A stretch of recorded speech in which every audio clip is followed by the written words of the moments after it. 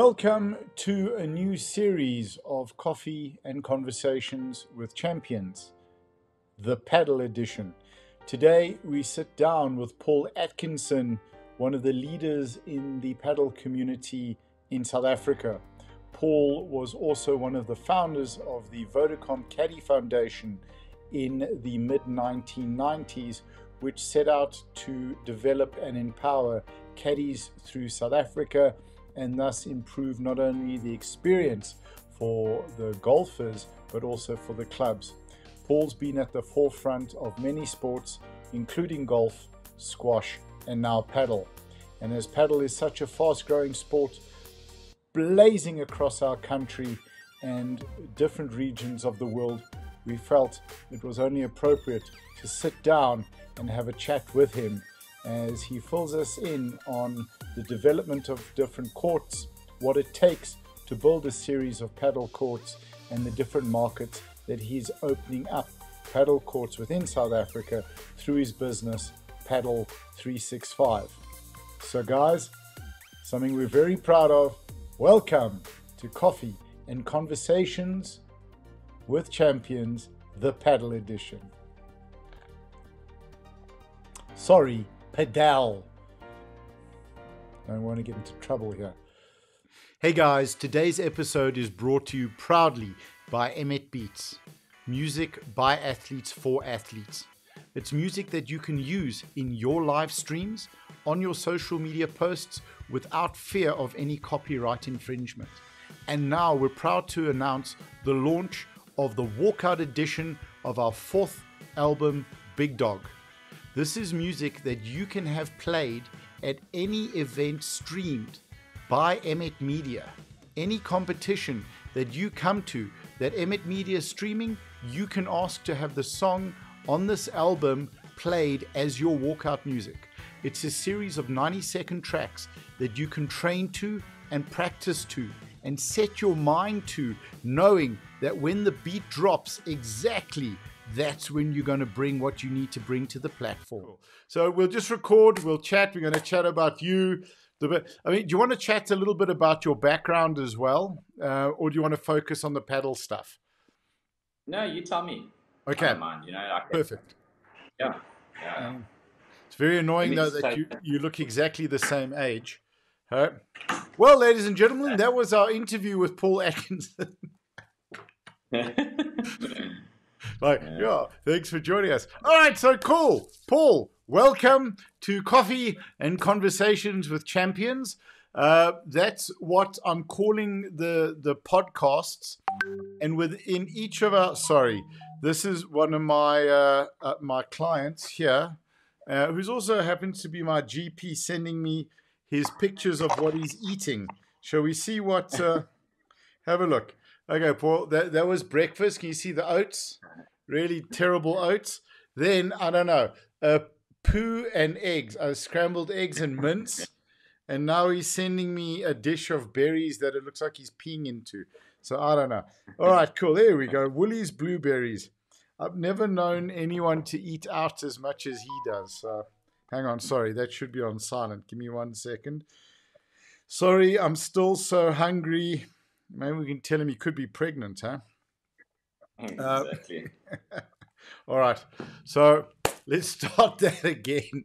All right. So, Paul, Coffee and Conversations with Champions is what we're calling the podcast series. So I've got the gym, I've got the media company, we've also got my personal show where we chat. So like the personal show is based more on self-development and business.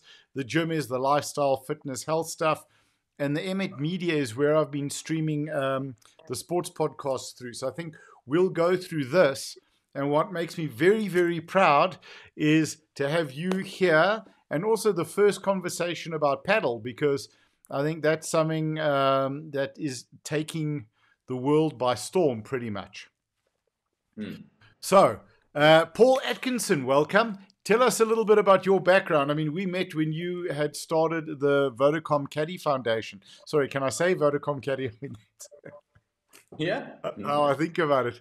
Yeah. Don't they still owe you some sponsorship stuff now? The Vodacom, the Vodacom Paddle Coaching Foundation. I like the sound of that. Eh? Yeah. Uh, Yeah, geez, we've known each other a long time. I'm mm, sure we started the Caddy Foundation in 1997. sure. And obviously, like you said, it was sponsored by Vodacom for a good 8 years. And it was something very, very, that I'm very proud of, very cool to be involved in a sports business, but also in a business where everybody in the circle gains some kind of benefit, from the caddy themselves, obviously, to the golfer, to the golf club, to Vodacom, and to ourselves. So it was, I think, it's quite funny, at the young age of 23, it sort of set me on the trajectory my Sure. whole life of wanting to be involved in businesses that everybody managed to get something out of. It wasn't lopsided. So yeah, I was in the golf industry for a long time, always been very involved in the squash community, and in clubs in general. When the Caddy Foundation sort of ran its course, it was then, I then moved into renewable energy space, and I've got a renewable energy company that I've had for the last 8 years. And that's done obviously pretty well in South Africa given the circumstances. And now, with Padel, I saw this coming 2-3 years ago. I actually started pitching to some of the clubs that I was associated with, and for the exact same reason as the golf. It's a really good opportunity for a community-based, healthy, fun, all-involved kind of business that has very much a social aspect to it, but at the same time a business opportunity for the clubs in particular, and for people like ourselves. 100%. I think just to give people an idea, because they might not be aware of the Caddy Foundation and the work that you did. I mean, at your peak, how many caddies were you working with, and how many clubs? Oh, sure. We over 4,500 caddies across 30 clubs around South Africa. So it was substantial. A lot of staff. There weren't staff per se, but Yeah. a lot of people under management. And from there, we then actually moved into golf course media, golf carts, pro shops. So it was a substantially sized business in the golf industry. It was Vodacom's biggest single sponsorship at the time. When we approached Vodacom, I didn't even know who Vodacom was. That's how young it was. Yeah. And I was sort of typically going to go to the Coca-Colas and the Liberty Lifes of the world, because that's who we thought would sponsor something like this. And somebody said to me, "Oh, you should try this company called Vodac." And I was like, "Who's that?" And obviously, Vodacom went on to be who Vodacom is. And so we were a bit lucky with that. But yeah, what an incredible experience, employed a full-time management crew of over 120 guys, young guys, caddies, trainers, guys that used to work for Ernie Els or Tiger or Nick Price came and worked with the company. And we really, I think, took caddying to a different level. And even to this day, even though the Caddy Foundation doesn't exist per se, every club sort of has a Caddy Foundation now, and it's fantastic. I think they're still struggling as a group, but they're definitely getting way more recognition and acknowledgement and benefits than they used to get before. And if that's what we created, and that was the vehicle, then fantastic. Then I can look back in when I'm 70 and say, we did something good for caddies in South Africa. Yeah, 100%. And I just wanted to actually touch on that for a bit before we move into the paddle. Because I mean, you really positively, I mean, I was there pretty much from the beginning, kind of, and I just saw the positive effect that you had on these guys. I mean, you're talking 4,000 lives, excluding your managers, where you raised the bar, you raised the level for the caddies, you raised their self-respect, their self-worth. When you're putting the guys into uniforms, it became something to be really proud of. I know the members absolutely loved it, and you did it. I think the sponsorship from Vodacom was because you didn't want the clubs to incur that cost, that management and development cost, because in essence, it really was a caddy development program, right? To help the guys. I think the first of its kind in any sport in South Africa, to be quite honest. Like really, yes, there's other very successful development initiatives that have taken place, but back then it sort of was unheard of. We were told by many people it would never ever work. It's just not possible. And I think maybe because we were so young, we just thought, what do we got to lose? And yeah, guys got funeral policies, Yep. training, education, employment, real employment Mm. opportunities were always employed from within. And I think the big thing for me, Nick, was that you were dealing with 4,500 caddies, but then the immediate family Yep. and responsibilities around them, we positively affected 12, 13, 14,000 people. Yeah. Well, So I it was think even, substantial. yeah, I think even more than that, because the numbers are, for every employed person in South Africa, they are affecting 8 people, right? So Yeah, they there we go. respond. So I mean, you can multiply that by 8, and you get an idea of the lives Yeah. that were affected. Mm. Which it didn't help my golf though. Uh, I think but in the yeah, beginning it helped all of our golf, and then not so much yeah, right on correct. the end. Yeah, because it became more admin, that you're less and Yeah, less on the course and more in the office. And I think also something to exactly. talk about is, 1997, South Africa was a democracy just short of 2 years. So this Mm. development stuff had never really been done before. You guys were bridging a lot of new ground. And as you said, the vision and the thought to do that was absolutely unbelievable. So tell us about the paddle, because I mean it's Yeah, everywhere you look. There's a paddle court, yeah, and it's crazy. let's chat. What is paddle, and how do you Yeah, pronounce it? so Is it paddle or I think padel? the funny thing, yeah, so it's actually Padel, but Padel. it depends on where you are in the world. I think South Africa sort of adopted the paddle Mm, word. Um, yeah, it's crazy, man. I think it's a number of things. Like a lot of people saying, why? Like, why? This is a sport that's been around since 1969. This is not hey. a new sport. Oh Yeah, wow. Okay. yeah. So it's been around a long time. Mm, Actually started in Argentina, and the way it came about was a man didn't have enough space for a tennis court. He wanted a tennis court, so he effectively created this hybrid version and put mm, some fence and glass around it, and paddle was born.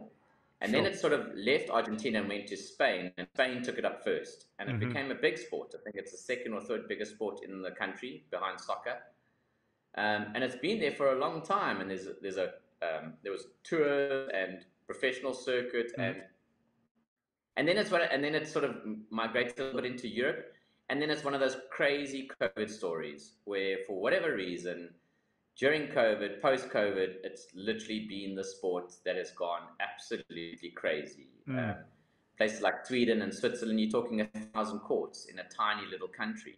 Spain is, I don't even know the number. I think it's mm, 2 or mm, 3,000 courts. Argentina, the same. Um, and then it's now starting to move across to America. America's big on pickleball, which is mm, another form of racket sport, but paddle is now moving across there. And then again, also in COVID, one particular company called Africa Paddle brought a court into the country. There was one out in Johannesburg at one stage, and then LDV, but they were the first commercial mm-hmm. club. And again, for whatever reason, at that time, we now know why, but it just went crazy.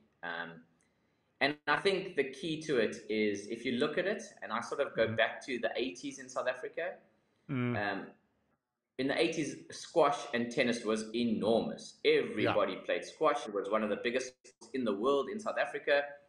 And that generation, so your 45, 50-year-old, 55, 60-year-old, that's the sport that they played. Mm-hmm. Then it became all about golf, and golf was the big thing, the big Mm, networking thing. Everybody started playing golf. Then it became mountain biking. That was yeah. the thing to do.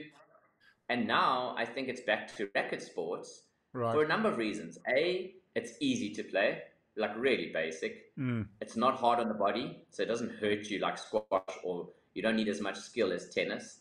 And I think the biggest fundamental is that mom, dad, little Johnny, mm, little Sarah, black, white, pink, it doesn't actually make a difference. Everybody can play this sport. It's the first sport, if you think about it, where dad used to go play golf and he was away for 5 hours, or mountain biking for 5 hours. This is the first mm, sport, like at the Wanderers, where you've got the whole family playing together in a sport, and everybody can play. That's right. gold. I think that's absolutely Mm-hmm. critical. And I think given what happened in COVID and everybody wanting that social cohesion and coming together Mm. and being a family unit or a friendship unit or a company unit, I think paddles, that's the big success to it. I think the social aspect, as you said, is huge. And for us growing up, well, I mean, I'm substantially older than you. You're still 24, right? Judging by I wish, I wish. you know, the growing up on a tennis court, you would always have the friend who had the tennis court, or you'd have the tennis Yeah, court, and yeah. there were the squash clubs that you'd belong. I mean, it was either squash or tennis. I mean, that was Mm. literally it. And if you didn't have, you know, tennis courts today are very expensive.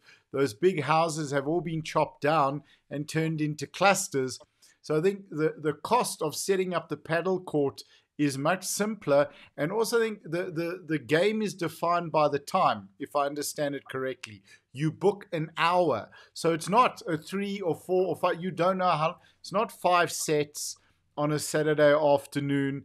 It's very, very social. And what I've seen with a lot of the clubs is they built around a social environment. There's restaurants, there's coffee shops, there's places for you to get ice for your ankle, these kind of things.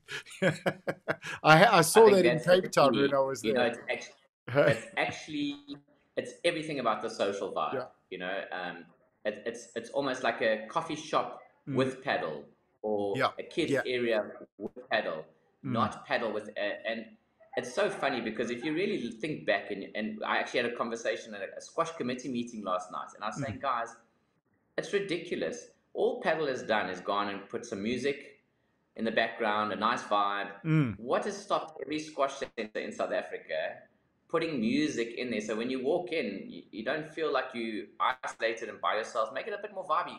Mm. Make better lighting, etc. So what they've done, or what Paddle has done, is not rocket science. Yeah. It's literally just providing. The difference is when you're going to build a four-court club, for argument's sake. Mm. To put it in perspective, a court costs about 600,000 Rand.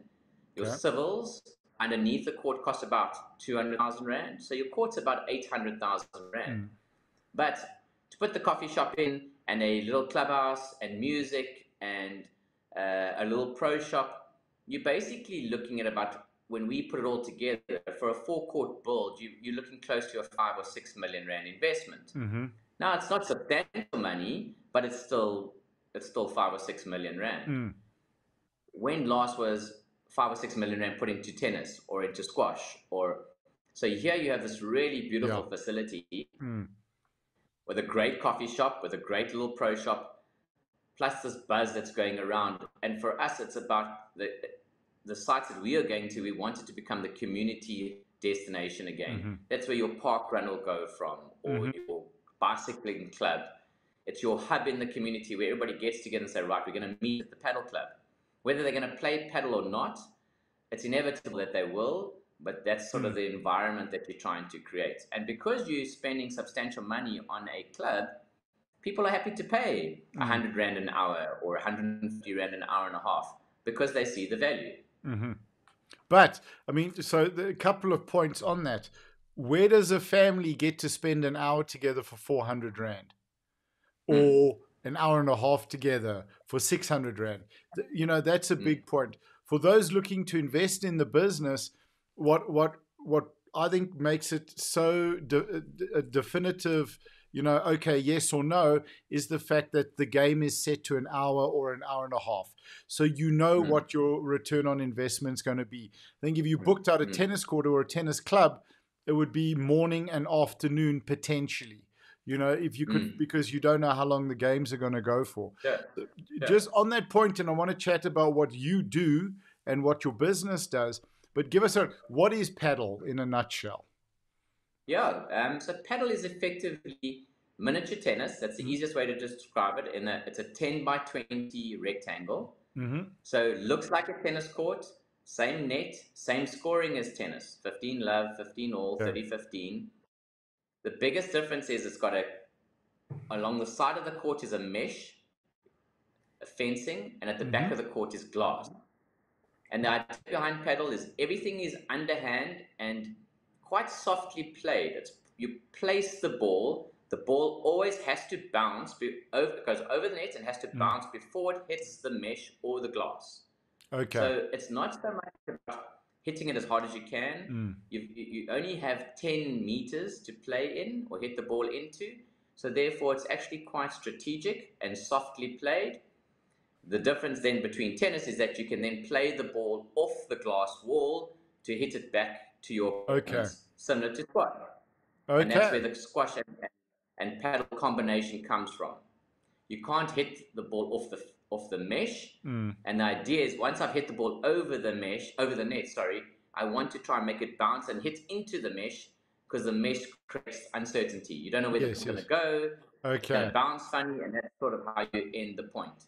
Sure. But underhand serving, no overhead serving, and very similar to tennis strokes and tennis strategy. So there's this whole massive debate going around whether the tennis players are better or the squash players. Okay. And I hate to admit it right now as a squash player, but it definitely favors more the tennis player. Yeah. Simply because it's about getting up to the net as quickly as possible with your partner and trying to command the net and dominate. And if the ball goes over you, the minute it goes over you, then that team will rush the net and try own the net. Okay. And squash players tend to sort of hang back a little bit. Hang at the 100. So you can get forward to hit the shot. It doesn't have to bounce first. No, you actually want to try volley everything and smash it as much as you can, because then you just limit the angle. Okay. What is critical about this, and this is where it gets interesting, is that as opposed to, like, let's say doubles tennis, where one person might stay at the back of the court and one right up at the net. In paddle, you want to mimic your partner. So if you whatever one's doing, both must be back, or you both must be front. So you move as a unified force. If you open the gap, your opponents have too many areas to expose you. Okay. So it's a lot of strategy with your teammate going, okay, when he starts running forward or you start running. Yeah. When they run backwards, you run backwards. Oh, that's brilliant. So it's good fun. Really good fun. Lots of laughs. Lots of missing the ball because the racket is so short. Yeah. So lots of fresh air that everybody laughs at. A lot of fun. 100%. And I think, the shorter racket, the underhand, and the playing it softer makes it a lot safer for families to come in with younger kids, for younger kids to play. So it's not something where you're getting worried at putting yourself or your kids at risk, kind of thing. And I'm sure in the East Rand, they love that paddle racket for a little bit of discipline as well. So it's quite interesting you say around the coaching. When we opened Wanderers, the head tennis pro, has been there for many, many years, and he was quite against paddle at the beginning, because he thought it would, it would take away from tennis, and it's sort of like the T20 of cricket, and then he came along and he played and he loved it, and he actually turned around and said, you know what, is that if he was going to get a brand new beginner who wanted to play tennis, he would actually put them on the paddle court first. Just because it's so much easier. And then once they got the feeling of a racket sport, they can transition to tennis. Right. So I do think it's going to impact tennis a little bit in the beginning. I don't think so much squash, because squash has its leagues and so on, and that's doing pretty well. I do think it will affect tennis to start off with, but I also feel that it's the age of the racket sport, and if clubs, especially sporting clubs, are clever, I think they can use paddle to drive tennis and squash again. And when your paddle courts are fully booked and you can't get a court, the overflow will go to tennis or will go to squash if the club provides that environment for them to be able to do that. Yeah, that's such a valid point, and I'm thinking of myself. I mean, listen, Nas from Old Ed's tried really hard. Yeah, really hard. My brother got it first time. He was lobbying and running. I found I was better with that basket picking up the balls, right? That's where my skill lay. And I think because tennis is big, it's a lot of place to move, and it's very, very intimidating, particularly if someone that you're playing against is upskilling a lot quicker than you. I think what's great with paddle, it's 4 people, and it's just, and I've seen at the Kalani Country Club or TAC, they're digging up every bowling green there, and they're putting in Yeah. paddle courts. And I think that's going to bring in much younger membership, and that's going to keep these clubs going, because the bowls Absolutely. membership has most of those members have passed. You know, it's not a young person sport as it potentially was. You know, you started in your 40s or 50s, and the clubs that, as you said, are smart are moving into paddle. Sorry, padel. And so give us what do you, yeah. Oh, sorry, yep. No, I mean, I look at a club again, like, I mean, my reference is, but it's the same at all clubs, but I just know the stats around, like Wanderers. Mm. Wanderers is bringing in 1,000 new people into the club per month to come and play paddle. Sure. Now, for a country club that's having now access to 12,000 people to come in per annum, it's a huge opportunity for them. Yes, they're generating income, obviously, from the paddle straight away, and it's a good business model for them, but they now have 12,000 people seeing the facilities of Wanderers all over again, saying, geez, now we can offer membership to kids' clinics or cricket or tennis or golf or whatever it might be, or squash. So I think this is such a good thing for clubs that we're slowly starting to go down, and the club subscription model doesn't really work anymore. So this is a huge membership retention opportunity, and then obviously a membership increase opportunity for certain clubs. So it's brilliant. It really is brilliant. So, Paul, if we can chat about this for a moment, 'cause you've got tremendous experience over the last 30, 40 odd years with clubs and with membership from the golf side, from the squash side. And you mentioned COVID. I think the country club, you know, maybe it had there was a certain perception around what that meant, and the membership, you know, the cravat and the blazer and the you know, the old boy in the jag. But now, like, we're craving social connection. So we look at Johannesburg. What's that? That's restaurants. That's our malls. But the sporting club, the country club, because these clubs have the facilities. They have the bar. They have the coffee shop. They have the restaurants. They have the swimming pool. They have the other areas. It's such an, I mean, the timing couldn't be better, obviously, and it's probably the timing that's driving it, right? But this can save the clubs. Absolutely. I think, yes, everything's about timing in life, right? If this was started 5 years ago, maybe it wouldn't have taken off. The country club, Johannesburg's of Joburg, the Bryanston country clubs, this is incredible opportunity for them, and they're embracing it. They've got waiting lists to get into their clubs now. And even those that are not members, just being able to go there in a healthy, fun environment. I grew up on a bowling green. My parents played bowls. So for me, every Saturday and Sunday, I was at the bowling club. That's what I did. And how healthy was that for me? So I've got 5-year-old twins. It is the best thing ever in the world for me going to a paddle club on a weekend. I get to play and have fun, and our kids are growing up in that environment, in a healthy sporting environment, like-minded people. I mean, this is gold, and I think this is what we craved, like you say, and it can only lead to helping our clubs survive. And I personally also feel that this will become a school sport, particularly schools that, let's say, for example, in Johannesburg terms, let's say you've got your King Edwards that's very good at your mainstream sports, cricket, rugby, etc.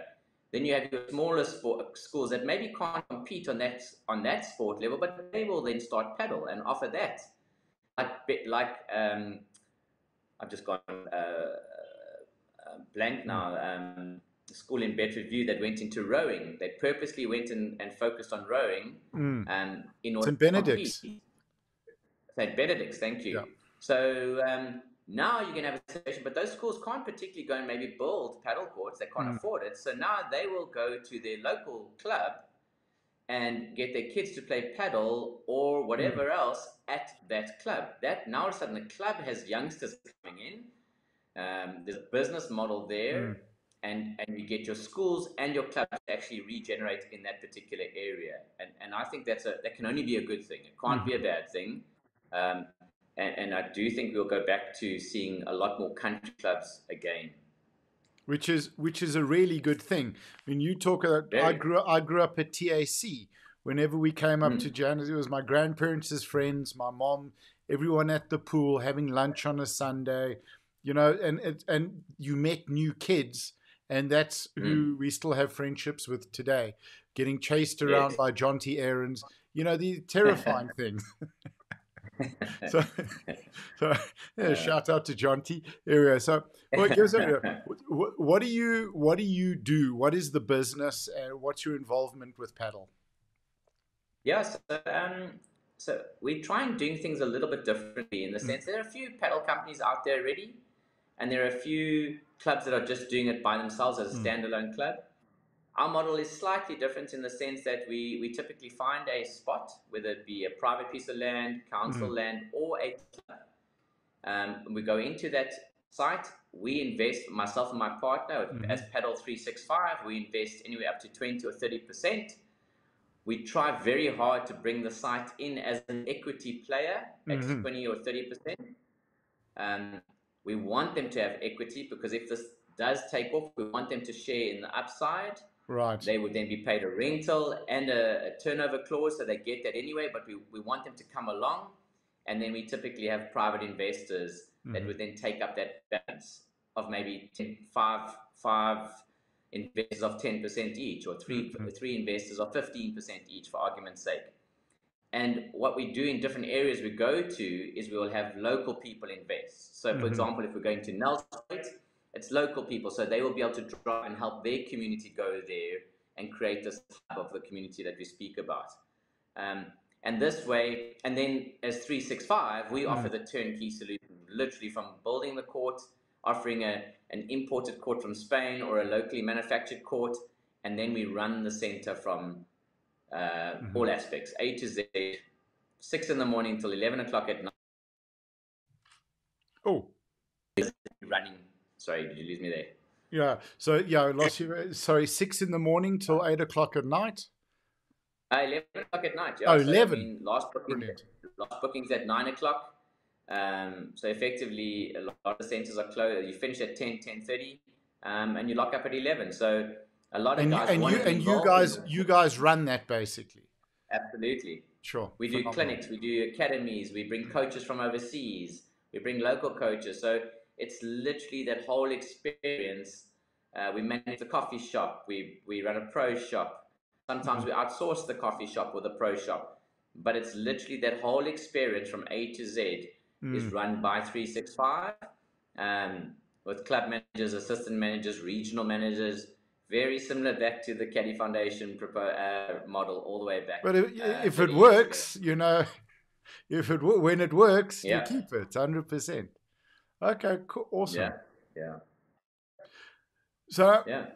what would the process be of sort of getting a new court going, a new set of courts going? Someone wants to get involved. What would the process be? I think the key thing is understanding the area. First, when we Mm, first started this, it was a big race to say, well, we have to get to Wanderers first or the northern mm, suburbs. And then what we've realized is that you need to do this correctly and mm, properly. You're trying to build a club that's going to be around for the next 10, 15, 20 mm, years. And what's actually happened is it's hit its ceiling in places like Sweden and Switzerland already. And a lot of their clubs are actually starting to close because they weren't built to the same standards as other mhm, clubs. And now, because there's an oversupply, people are being funny, going, the paddle sport isn't dying, just the club has tailed off a little bit mm, mm. because people are now going, okay, I want to go play at a really nice venue. So, so it's understanding that area and then saying, for argument's sake, okay, like Houghton, how many clubs or courts is sustainable in Houghton? Mm. And then, and so it's IDing the area, and then we spent over 2 years now researching courts and what is a paddle court, and Mm. like anything in life, there's a paddle court and there's a paddle court, and Right. there's a court for 200,000 rand and there's a court for 1 million rand, Yeah. and you've got to understand that and build something proper. And then, yeah, like I say, we've got all the processes. Once we've found that piece of land and we think that it's viable, we then start talking to the landlord, or we buy the land ourselves, and we put together an investment group, and typically then break ground and build a paddle club. The court. Yeah. What is the life of a court until you have to do maintenance or renew it? Very good question. So again, depending on which court you buy, if you buy a decent Spanish court, you're typically going to get a 5-year warranty on the mesh. Sure. It'll last longer than that, but that's the warranty. So you're probably looking at the glass and the mesh easily 10 or 15 years. And then your turf, it's meant to have a 5-year warranty. But what we're finding is, especially in Johannesburg, given the sun of Joburg and the strength of it, we actually make allowance to replace that turf in year 3. Okay. Because it's very hardy, but you're running over the same spot constantly. Yeah. And if you've got, out of your 16-hour bookings per day, if you're sitting at 50, 60, 70% occupancy, that's a lot of people running over the same spot. Yeah. So we actually make provision to replace that turf over 2 or 3 years. Okay. So you're not getting a traditional tennis court getting that kind of traffic on it in that kind of area. No. So yeah. No. And so in the long run, to replace the turf is 100,000 Rand. For a really good turf, it's not crazy money. So to do it every 3 years, it's more than sustainable. And again, if you buy or you install the right court, your civils should be there forever. Yeah. If you do it properly. And then your mesh and your glass, the only time the glass is going to break, and it has happened if somebody runs through it or they fall into it. Yes. You have to really, it's not because it gets sandbag tested. There are certain international specs that you have to build to. But it does happen where maybe the guy trips, he falls, he knocks it with his ring first and then falls through it. And that creates but it's all shatterproof glass, so it's meant to shatter. But that can happen. But typically, if it doesn't get broken, then glass will never change. Yeah. It's like a glass. It's just like someone walking into a sliding door at a golf club. Absolutely. Absolutely. It's exactly the same thing. So it should be there for a long, long time. And that's what's a bit interesting for us. Some of the paddle clubs that are going up, I mentioned that roughly a court would cost you about 800,000 Rand in the beginning. We know guys that are building and putting in absolute rubbish, but it's still 600,000 Rand. Yeah. And we're going, why would you not spend 200,000 Rand more and build a proper facility? And there are a lot of guys, unfortunately, cutting corners like that. And it's fine for year 1 or 2, I think. But I think in year 3 or 4, the problems are going to start coming and surfacing. But as you said, with the European courts, the ones that weren't done properly, weren't done to a standard, are the clubs that are going to die off first. So it doesn't pay to not do that. I mean, you talk about Wanderers, our gym's in Bluebird Centre, and across the road from us on Corlett Drive in Athol Oaklands, there's a large number of courts. 1 block up is the Wanderers. Yeah. 1 block behind the Wanderers is James and Ethel Gray. So, if you're not putting the money in and doing it properly with everything that'll keep the members coming back, it's not far to go to your competition. How are you finding, how do you see paddle working in underserved areas? Because I think this would be something that would be great out in Boksburg or in Springs or maybe in Richmond or Maritzburg or, your smaller towns, because it's a very easy sport from what we've discussed to get into, right? It's not hard. It's not complicated. Everyone that I've spoken to that started it is fully addicted. I bumped into a friend of mine, Ivor. He's playing 3 times a week now, and he's given up his golf. He's given up his golf for this. So, because he says a game of paddle with him and his kids doesn't cost him what he loses in balls. So. I'm a full believer in those smaller areas. Nelspruit, Potchefstroom, Bloemfontein. They've already got court in Benoni at Benoni Country Club. It's doing exceptionally well. I absolutely have no doubt. The only difference in the small areas, you might not have 3 or 4 clubs like around the Wanderers. You might only have 1 or 2. But can you imagine going into an area like we're about to put up courts in Potchefstroom. Can you imagine going into an area like Potchefstroom where nobody's invested 5, 6, or 7 million rand into a facility there for years, and particularly now, particularly no one that's not involved with the university. You know? Absolutely. So no Absolutely. private. And now you've got a very active community. They love cycling. They love running. There's a good lower to medium to middle to higher income group of people. And where better than we've just said, to raise your family and go and play on a weekend. So I definitely think my dream is to make that the hub. That's where we meet. Let's meet at the paddle club. You know, 100%. even if it's on a Friday night, let's go for a drink. Let's go. Go for a drink. Go for dinner. Watch people play. Yeah. Go for dinner. At the waterfront in Cape Town, at one of Africa Paddle's clubs, they've got an Italian restaurant where this How guy, good I'm not sure. And he's an ex-Joe. Well, he's Italian, but he's an ex-Joe burger. Absolutely. Yep. And I haven't been there yet to eat, but they say his pizzas are on the next level. Yeah. And he's at a paddle club. You know.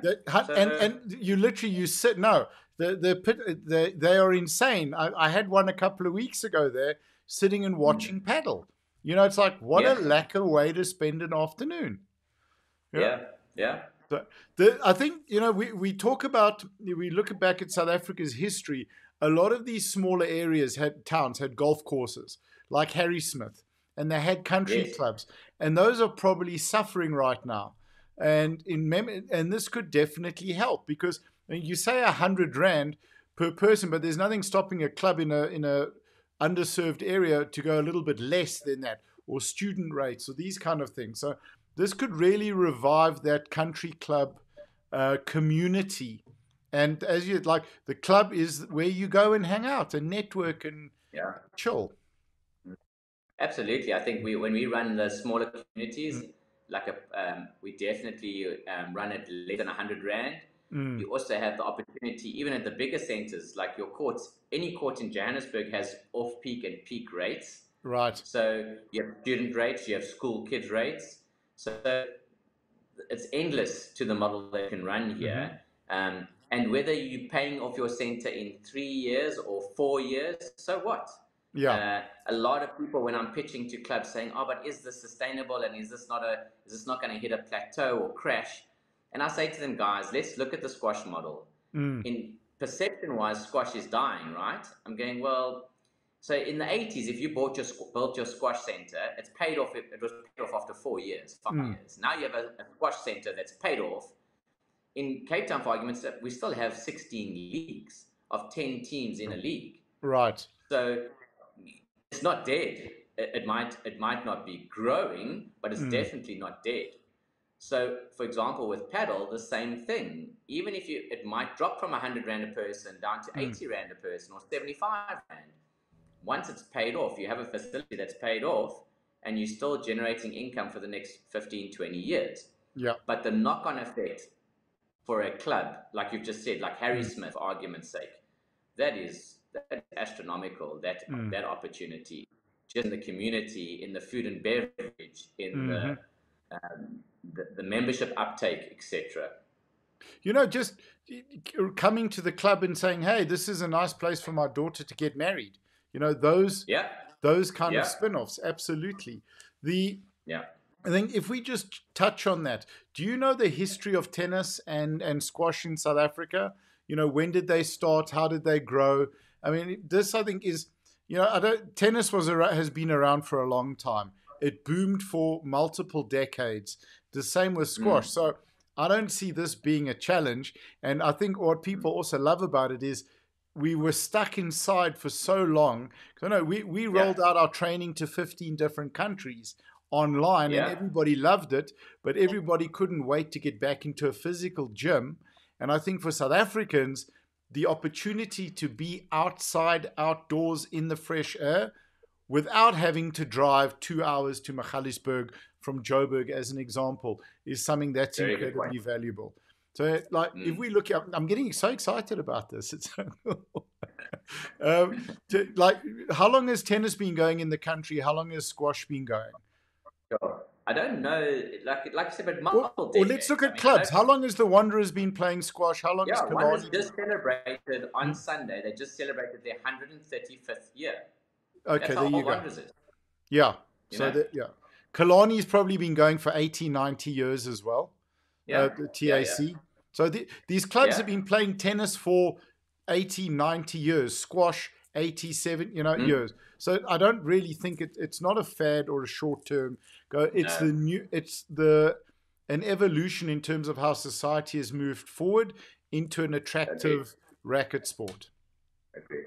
And I think, what makes it, I think, even stronger here Mm, than European countries or American, we we have such a good not mm, infrastructure, such a structure around sport in South Africa, in the sense yeah. that your schools play it, so then it becomes inter-school, Mm, then it becomes sure. IPT, Yeah.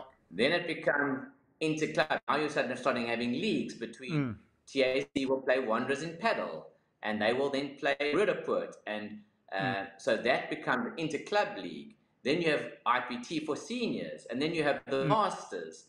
So everything that's happened in cricket, mm, hockey, squash, tennis, the same thing will start happening with squash, with paddle. mm.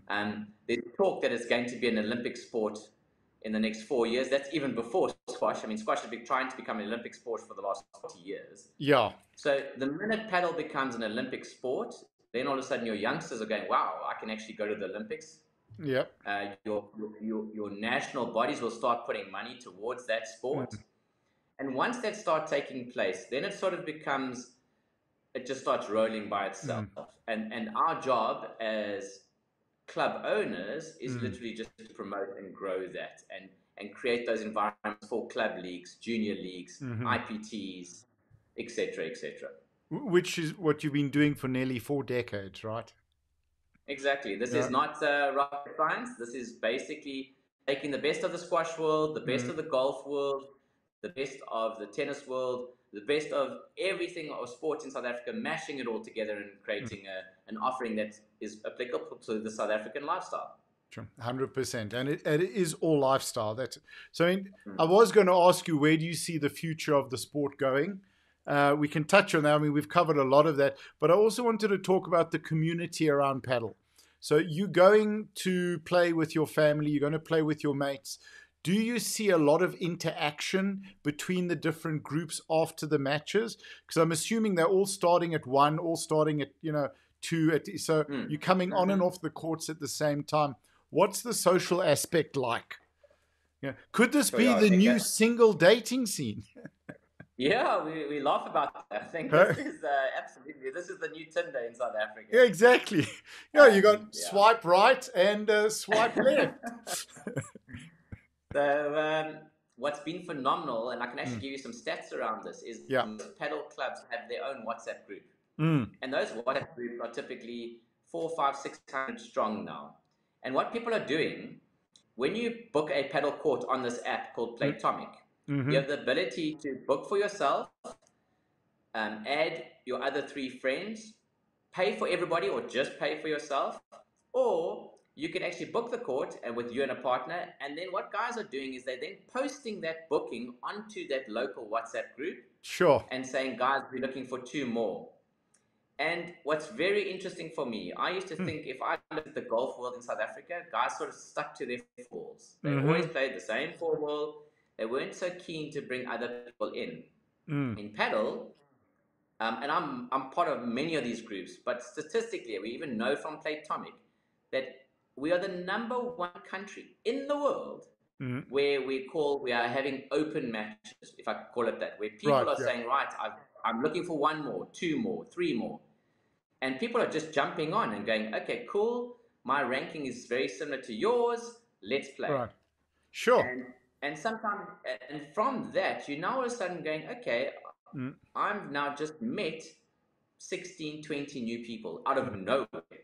And now when you're trying to look for a game, you immediately have this little community and this little network of 16 random people you never knew before who you can now set up a game with. Sure. You're talking after the game. It's almost like the golfer in the back of the days when he used to come home and he used to sit with his wife and say, on hole number 3, I Yeah. played a left hook, and the wife is going, if I have to hear every single stroke around the whole 18 holes, and that's what's happening in the paddle, guys. They're sitting and they're now sitting in their office. They're talking about how they played this shot and that shot and Yeah, all the yeah. Spanish name.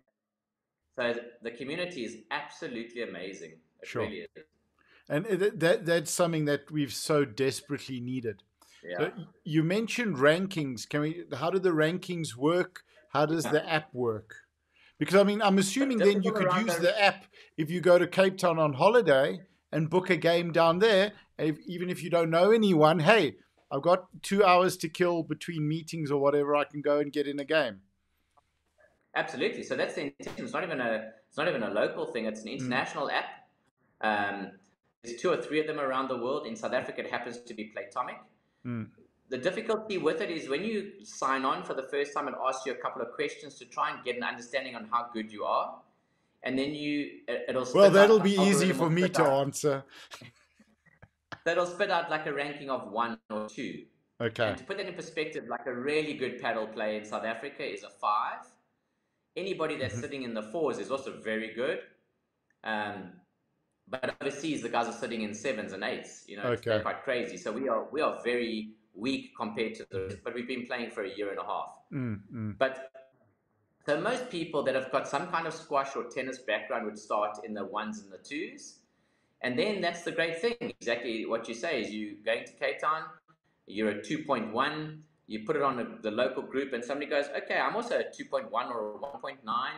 And that's exactly how you get to hook up. And then as you play more matches and depending on who you beat, if they take, let's say you and I are playing together and I'm a 3 and you're a 2, that's a 5. And then we're playing against a combination that's a 6 for arguments, 3 and 3. If we beat them, we're going to get a little bit more points because we're beating people better than us. If you're playing people on the same, then you get less points. And if you lose to somebody that you shouldn't lose to, then you're going to lose points. Okay. And after about 10 or so games, you start getting this algorithm. There's a little bit of contention around it because there's a lot of people that the ranking's not 100% accurate for. And simply because they are really, really good. But they also like to play with all different kinds of standards of people. So they win a lot, they lose a lot. So it's a good indicative starting point, but it's not 100% correct. Okay. And then the app, very simple. Download the app, create the profile. Like I say, the best thing ever is you load your credit card, you pay for yourself, or you pay for everybody. The club is guaranteed to get their money straight away, or they get paid every 2 weeks. Okay. There's no cash changing hand. You can rent your racket online if you want. You can buy your balls online if you want, or you can pay for that at the center. So it's a really easy, simple process. Sure. Very basic. That's what I'm thinking of as you talking, we were chatting about the country club. So one of the big values of belonging to a club back in the day were the reciprocity agreements. So you belong to Royal Joburg or to Elovo, and you could go to London and you could stay in that club and eat there and have these time. And yes, there may have been a financial savings, usually not so much, but it was the communal aspect of it. So here you have a community already, most places in the country, that you can go and hang out on. You know, I think December is going to be amazing to see what's happening with the paddle clubs and the holiday season. So there's reciprocity, and you don't have to pay club membership, kind of thing. Exactly. You know? We actually opening in partnership with Plet Country Club. We're building 3 paddle courts, and they'll open on 1 October. Ready for the season. And that's exactly that intention, is that the guys that are going to travel from Johannesburg or Cape Town and go to Plet for a month, it's the same community, same people, you know. And like you say, how cool, imagine saying to your family, I'm going to go play golf for 6 hours today, as opposed to I'm going to go play paddle for an hour, hour and a half. Or let's all go and play paddle all go for an hour, hour and a half. Well, just as if 4 of you went to go play golf at an average club, at a good club, what would that cost? You know, caddies. $600 Rand a head. 600-700 Rand a head. You know, so you're in for 3,000 Rand. Here you're in for 600 Rand. Yeah, kind of crazy. So, Yeah. do you? I'm not sure if you want to discuss it, but do you see a development component to this as well? Developing players, pros, coaches, that type of stuff. Absolutely. I think there is that will come. Mm. We had a very interesting. We've had two international tournaments in South Africa already, and when they interviewed the guys in South Africa, the first thing we meet somebody and they're good, you say to them, "Oh, did you play tennis or did you play squash?" And they typically come from one or the other. And they asked this youngster, he was 18 years old, and they asked him and said, he's a Spanish guy, and they said to him, "So were you a tennis player or a squash player?" And he looked at them all crazy and he said, "I'm a paddle player." Because from 4 years old, that's what he played. That's Yes. how old the sport is. So in South African terms, I think there are a lot of good youngsters out there, but they've literally been playing for a year and a half. So there's a long, long way to go. And therefore, I think the 8, 9, 10-year-olds now that are potentially want to play this sport, that's where I think that's where it's going to come from. You're going to start running academies and clinics for those kind of people, Right. bringing in international guys here to really teach us the game, because we don't know this game in South Africa. We don't.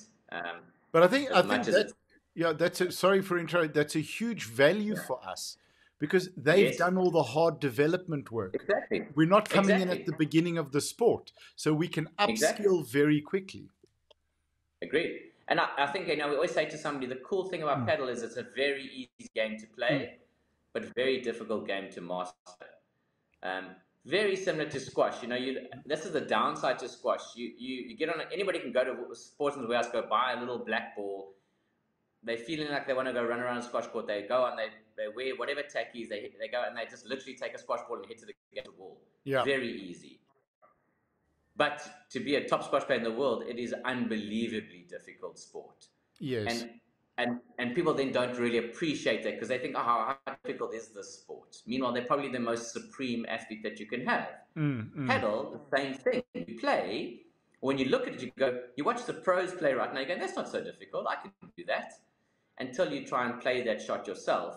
And you then realize it's an extremely easy sport, but very, very difficult to master. Very. Yes, we've got to bring these people in. We can't have egos and think that we're actually good in this country. We are 20 years behind Spain, and therefore we've got to respect that and learn from them. Absolutely. But which is such a wonderful thing. You talk about Spain. I've been watching some matches, I think, in South Korea, some of the tournaments. Yes. Insane. Yeah.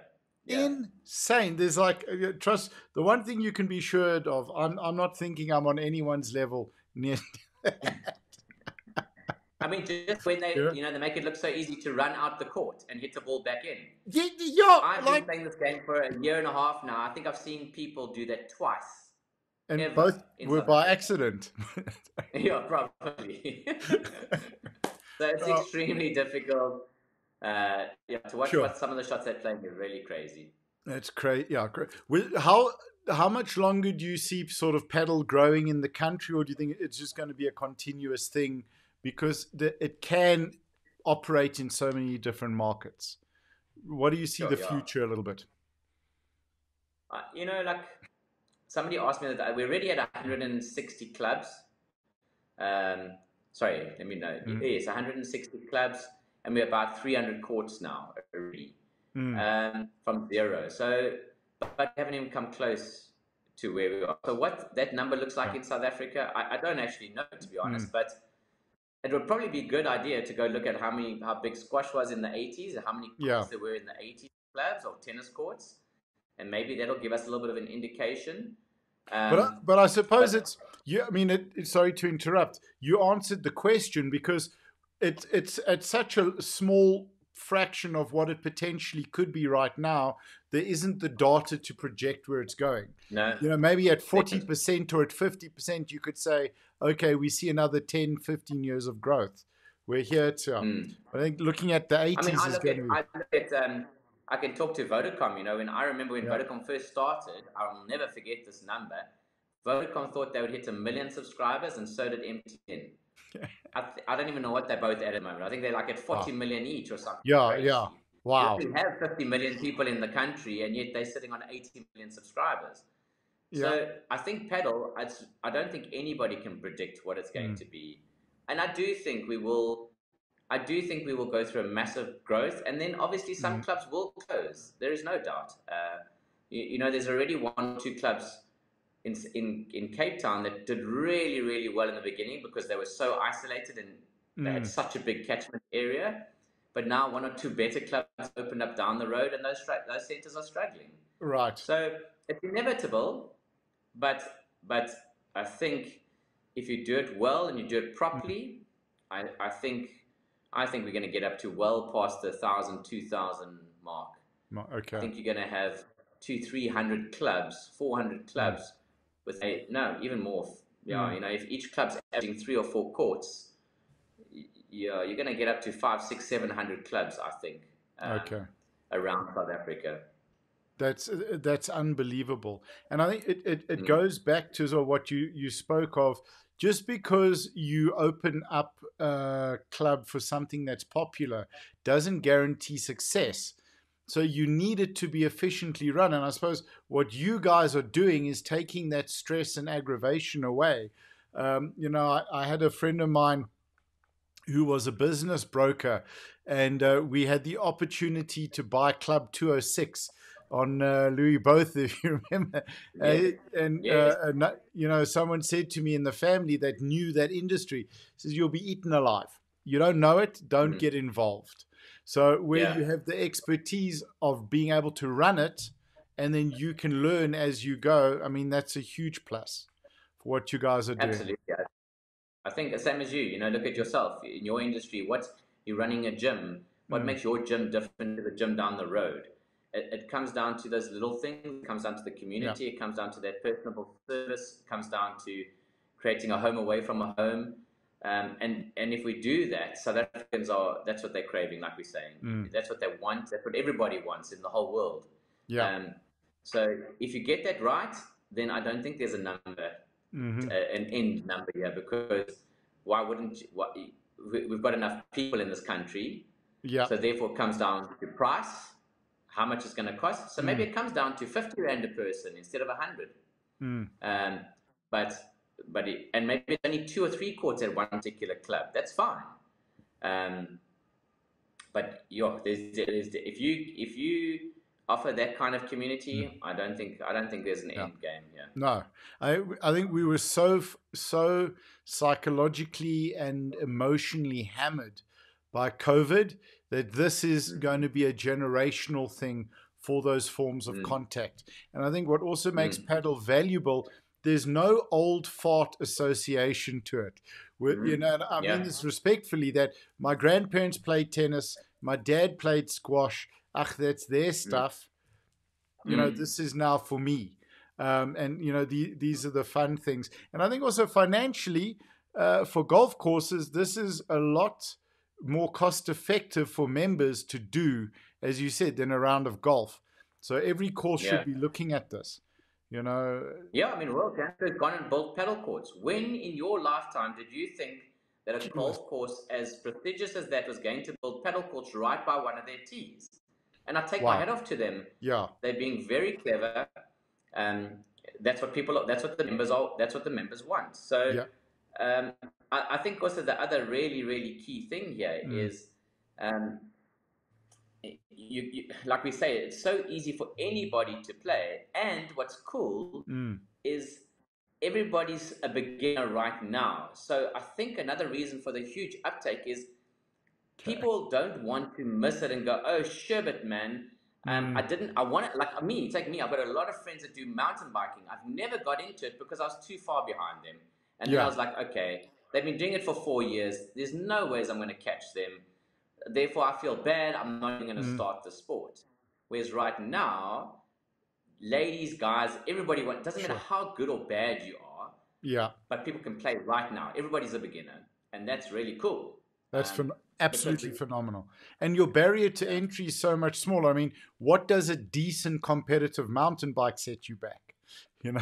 Yeah. So, and you can rent the stuff to start. So you use any tackies. You go rent your racket for $50 at the time. Eventually you go, okay, cool, I'm going to buy myself some shoes. I might buy myself a 2,000 or 3,000 Rand racket. That's going to last you for a year, 2 years. That's it. That's your cost. Sure. people are saying, oh, the rackets are expensive. Yes, a top racket's 7,000 Rand. It's a lot of money, but you don't break strings. Yeah. You don't have to replace your shoes for the year. That racket that I bought will last me 2 years. I can buy a squash racket and break it on the very first shot I hit. Yeah. So relative to other sports, once you've bought like I said, you can buy a decent racket for 2,000-3,000 Rand. Your shoes, you're done. 3,000 or 4,000 Rand, you're kitted. That's it. Yeah. Sure. And you play, or you can rent. So they're really, like, I take my hat off to Africa Padel. They're the guys that brought it. They're the guys that set the pricing.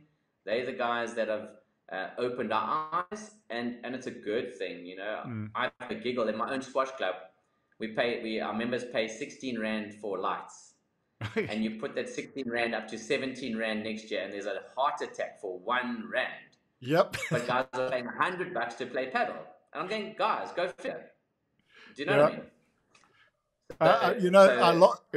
I laugh because I think if I remember at Kalani, it was 40 cents to 50 cents. In the early the Oaks went nuts. Like, are you mad? Exactly. It's like, by the way, nice Bentley you drove up in. Yeah, exactly. You just went and had one beer afterwards that cost you double the price of your lights. Your lights, yeah, absolutely, yeah, 100%. So if guys are thinking, hey, I want to get involved in this, I want to look at maybe setting up courts in my area. The beautiful thing about podcasts, we can go national, international. The guys like, how do they get in touch with you? What is the process? I mean, they can literally just get hold of you and say, we want to look at this area. Yeah. Can you come and assist? Very simple. We don't have a website yet. It's too brand new. Yeah. But it's Paul Atkinson. Email is paul@padel365. So cool. Simple. Just drop me a mail, drop me a telephone. My number is 082 777 2456.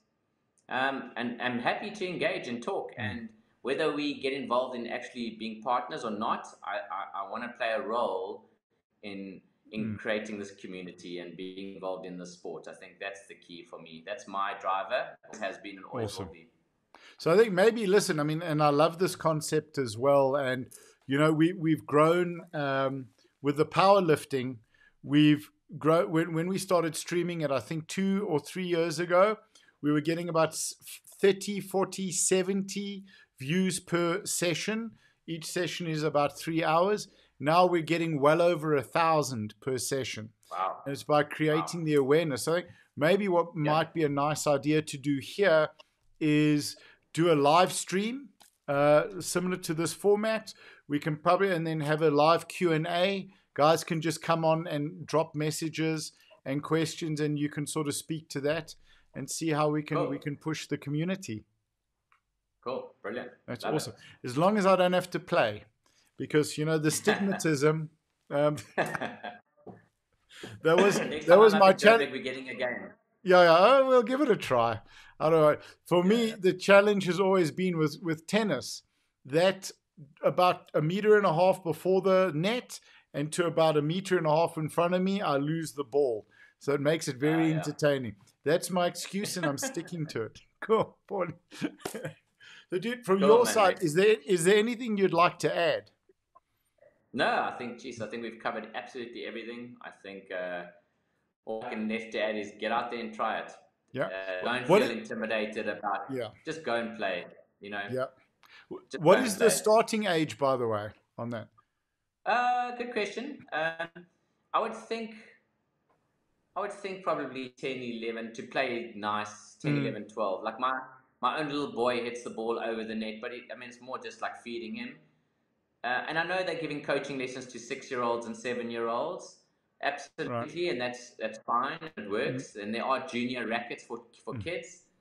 But I think to start playing probably 10, 11, 12. And it's interesting for me to look is like the age demographic that the majority, definitely a lot of 18, 20, 25-year-olds, but no doubt that the biggest group playing at the moment is that 30 to 55-year-old group. Sure. Okay. 40, like that's the guys that are playing. And then there's lots of 60-year-olds, 65, 70-year-olds all playing. But I think that 35, 40, 45, 50 age group, that's your big number. Yeah. phenomenal. I think it's, and I see that with those demographics in my gym. Those are the guys who are loving paddle, and they're loving the Yes. training that we do, because we've now shifted the training around a little bit of work and maintenance for them, because it becomes quite a, it's quite a big thing, that just making Yeah. sure that they stay safe when they One get thing on if I can add to this is yeah. that my wife's a physio, and the one thing they're seeing, a lot of people are getting injured playing paddle, and they think it's because they're slipping or Mm-hmm. just off a decent pair of paddle shoes. That's more important than the racket. Mm-hmm. But everybody thinks it's such an easy sport that they just arrive and they do not warm up, they do not stretch, and they run straight onto the paddle court, and they think, and then they pull a calf and they think that's the court's fault. We're all you've got to arrive early, guys. You've got to arrive Warm 15 up. minutes, 20 minutes early and warm up. You have to do it. I think you should probably, as a rule of thumb, add 5, so have a minimum 10 to 15-minute warm up, but add 5 minutes for every decade over 30. So if you're 50, you're warming up for an extra for 30 minutes, kind of thing, just to be safe and cool down. Yeah. And also play a better game. You don't then waste half your time just warming up while you're wasting you know, it's crazy. Get on and be ready to play. Yeah, you could be spending that 50 cents on electricity for the club. Yeah, exactly. Yeah. And guys are funny, hey? Yeah. You're never late for a paddle game, and if it's 1 o'clock and you've booked that court, you are standing at the gate waiting for those guys to come off. There's no seeing each other time. Good. It's awesome. I think, you know, so maybe this is a good yardstick going forward for members of existing country clubs to assess how forward thinking and how progressive their clubs are in terms of, are they looking at bringing in paddle or not? You know, because you want to bring in younger members. I don't think there's going to be anything easier than bringing in paddle, and anything more cost effective for the membership. So awesome. Agreed. Dude, thank you so much. I'm going to end the recording, and then I'll chat to you now. That was epic, dude. Hang on a sec.